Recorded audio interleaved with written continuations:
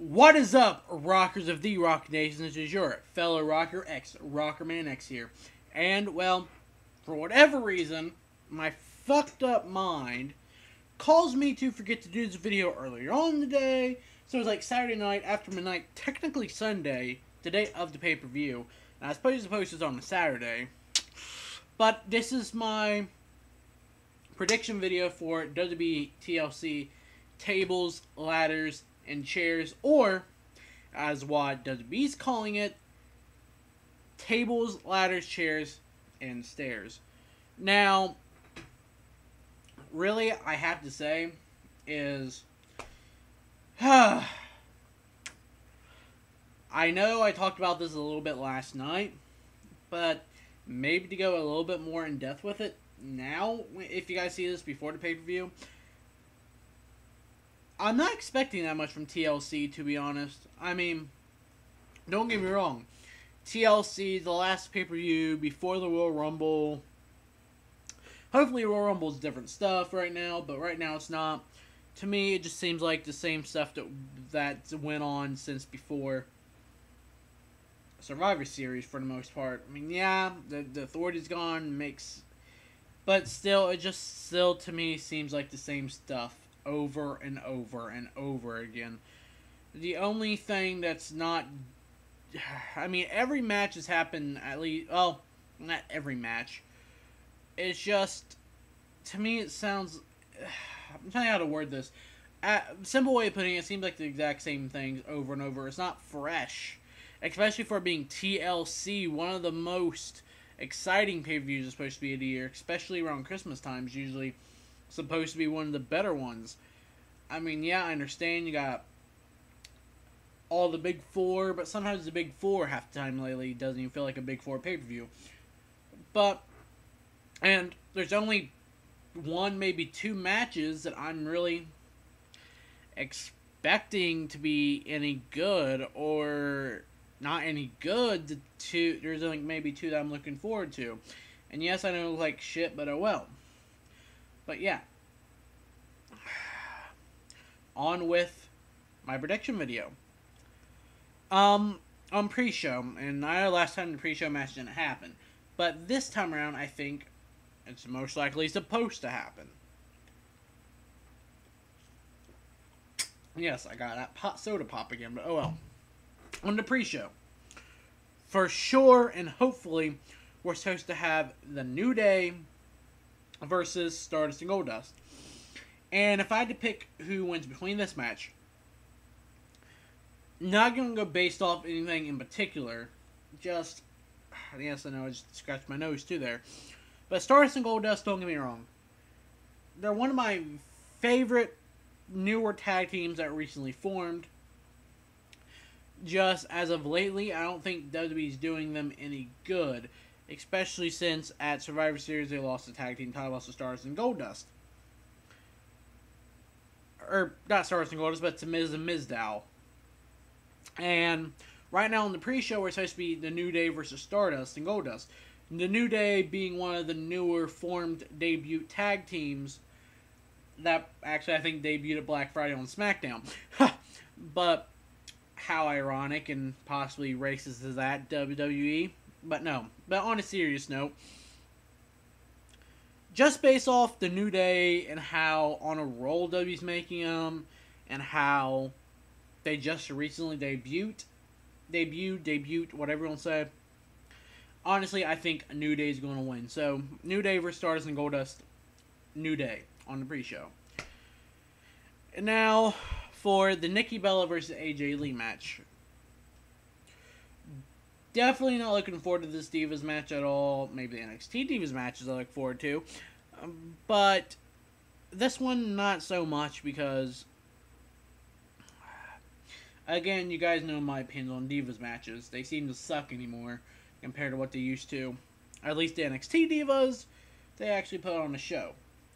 But Nikki Bella versus AJ Lee. Now, last time around, I picked AJ Lee because of the outside interference from Brie. Well, not. I picked AJ Lee because I figured Brie Bella was going to interfere and help AJ. But, you know, that didn't happen. And if the rumors are possibly true that she is leaving, I don't know if those rumors has been canceled, dispelled, or whatever. But right now, based off how WWE is doing everything and how I'm thinking about it, at least inside my head, and to elaborate on that, the obvious happens. And, or based off rumors too that I hear, that might make sense. But, you know, I'm going to have to give Nikki Bella the win in this. I mean, just because I don't think she's going to lose the title right as soon as she won the last pay-per-view. She hasn't really had any title defenses. The possibility of the rumors about AJ Lee leaving, if they're still out there, if they're still true, whatever, I don't know. I don't keep up on news that much. I just know what I hear from friends and stuff like that. And I havened heard if the rumors were dispelled. And yes, I'm typing a W next thing, so when I put in the videos in my description. But just based off the way WWE's doing it and trying to raise the Bellas up, I think Nikki Bella is probably going to win. So there you go. Now, the next match of the night. Or not really the next match night, but the next match I'm predicting here. Rusev versus Jack. If I didn't mention either, the Nikki Bella versus AJ Lee was for Divas Championship. So I'm probably stupid, but Nikki Bella, I'm giving her to win that. And then the next match I'm going to predict is Rusev versus Jack Swagger for the United States Championship. You can already see my face on this one, so I'm not going to say much. Based off how they're building up Rusev, yes, thank God Jack Swagger actually did. Finally, we see Rusev finally in a submission that he possibly can't get out of, at least for once. And of course, with this whole revelation of them breaking Zeb Coulter's ankle, stuff like that. I'm actually going to go against my gut feeling in this match. Because the way they're building up Rusev, I feel like he's going to win. But just to go against my own gut feeling with that match, I'm going to go Jack Swagger. Just because I feel like Jack Swagger, as well, to my personal opinion, he's underused.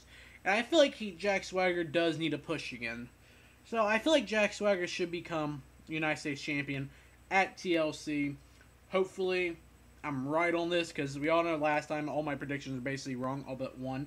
But that was by DQ.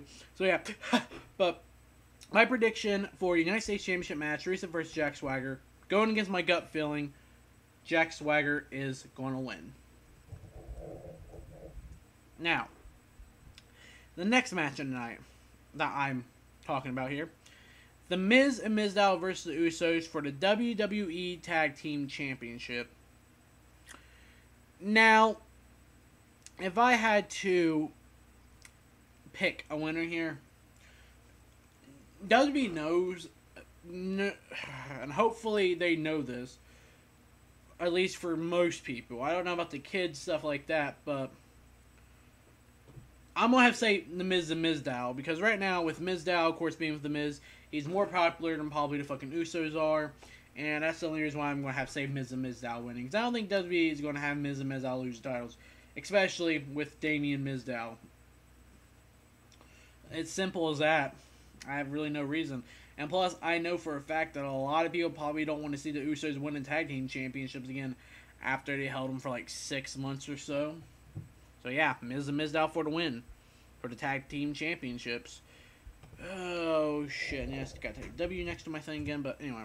Now, the next match I want to talk about is Erick Rowan versus Big Show in the first ever stairs match. Now, this one I talked about a little bit in my weekly rant on my opinions on WWE. What is a stairs match? Is that the only weapon legal is a stairs? Are they surrounded? Is the ring surrounded by stairs? What?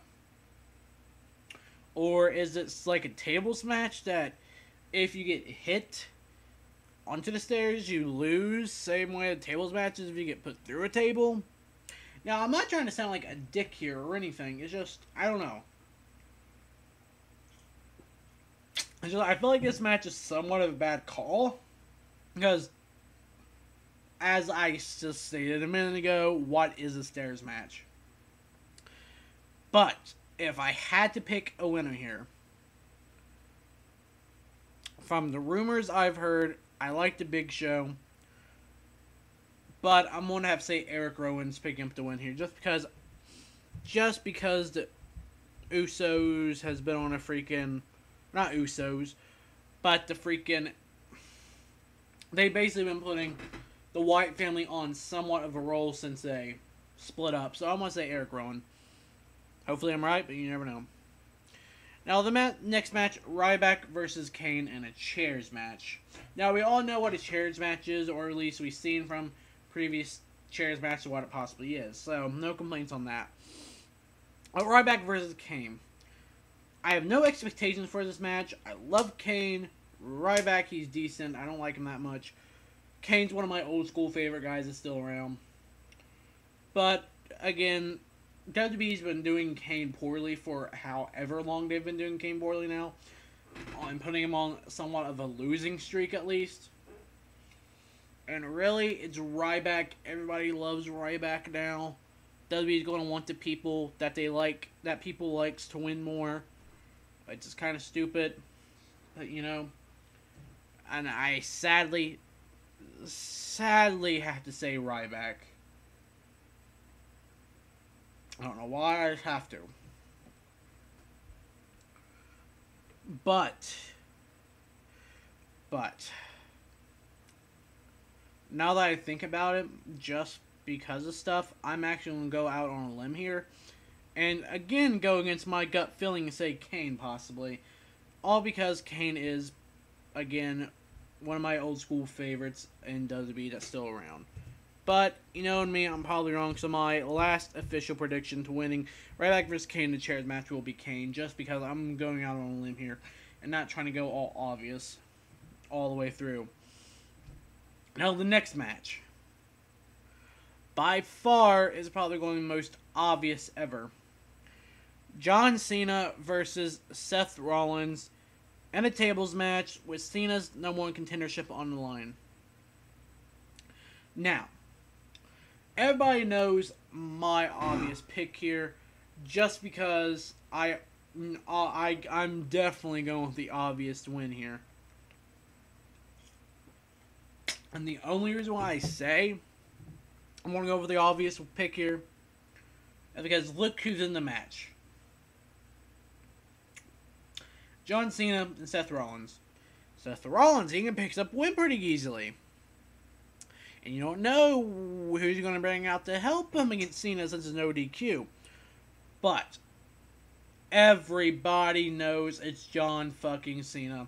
One of the most overrated stars in WWE. Again, don't get me wrong, I liked Cena back when he was a rapper. Not so much anymore. And it's John Cena. His #1 contendership. He's probably going to get the title match at Royal Rumble against Brock Lesnar and lose again because from rumors, because Brock's supposed to be dropping the title to Roman Reigns. And if Brock drops the title to Roman Reigns, then presumably that's probably when this whole Seth Rollins and Brock Lesnar feud, or Seth Rollins and Roman Reigns feud, is going to kick in, since, of course, Seth Rollins is Mr. Money in the Bank up until next 2015 Money in the Bank. So honestly, I'm going to have to say, as bad as I don't like to, I have to say John Cena is going to win his tables match.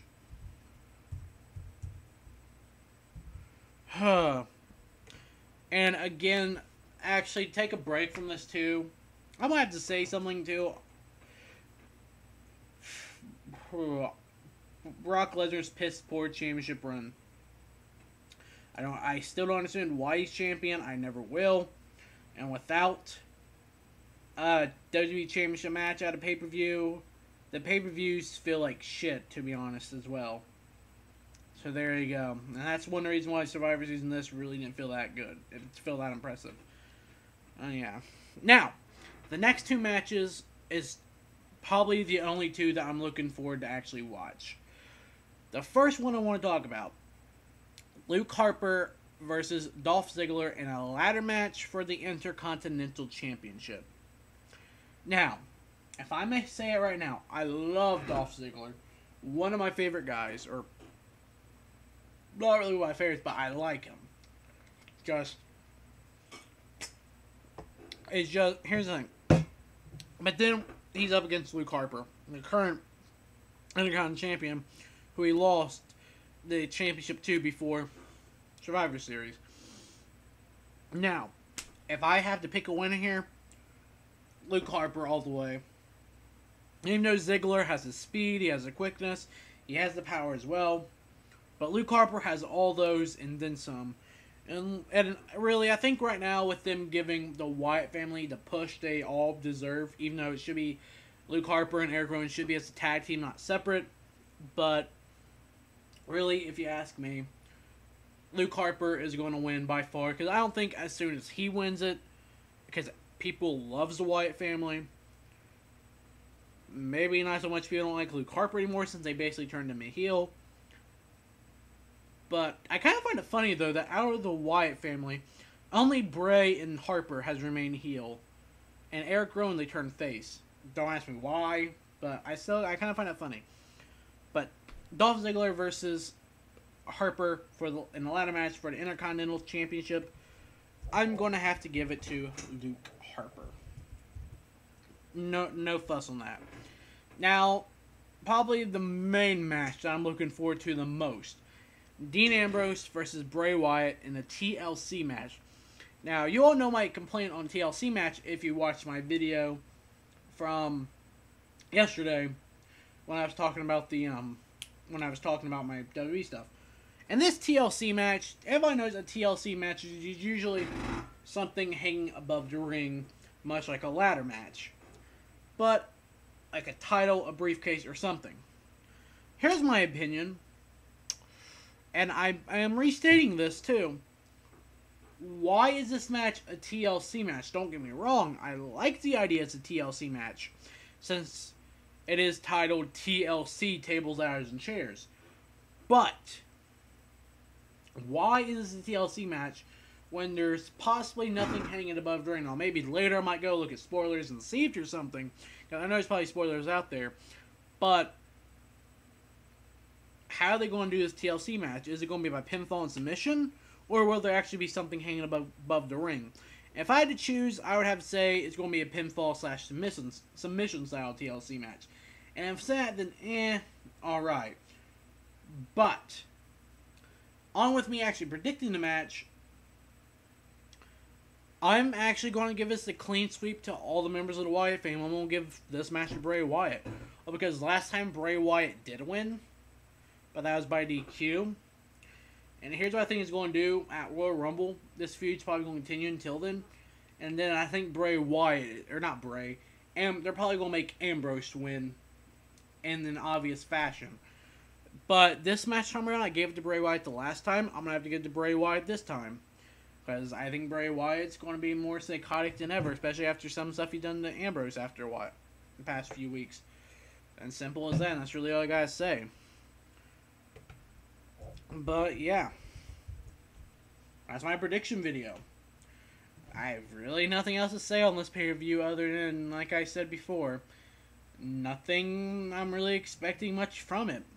I did pick some of the obvious winners. I did go against my gut on a couple and pick the other guy that I thought. So all I can say is tomorrow night, or not Survivor Series, but tomorrow night TLC, we'll see what happens. And of course, you all know here on this channel, if you didn't watch it, based on my results / review video. That's really all I gotta say.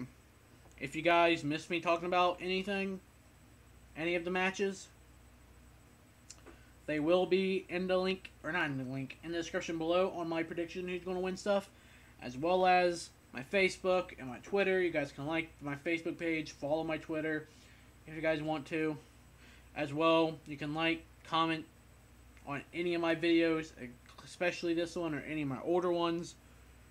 As well as, you guys, if you guys like my content and you want to keep up with me, then feel free to subscribe to my channel. And really, rockers, until next time, live free and rock.